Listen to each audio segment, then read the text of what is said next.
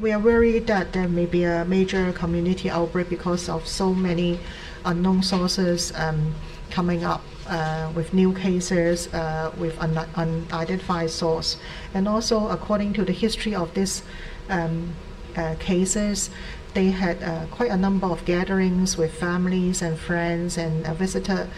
many places during the incubation period as well as during the infectious period. So we are tracing all these contacts and sources, but it is expected that it will be difficult, and it's very likely that we cannot identify the sources of all these patients, and we are trying to put all the close contacts under quarantine, and also those other contacts, give them bottles and so on. But we're not sure whether we can still contain the spread of these cases, because although we can identify some cases and identify the close contacts of those known cases, we're not sure how many unknown cases in the community. So we're asking the public to be vigilant about the personal and environmental hygiene, and also if you have any symptoms, respiratory symptoms, please go to seek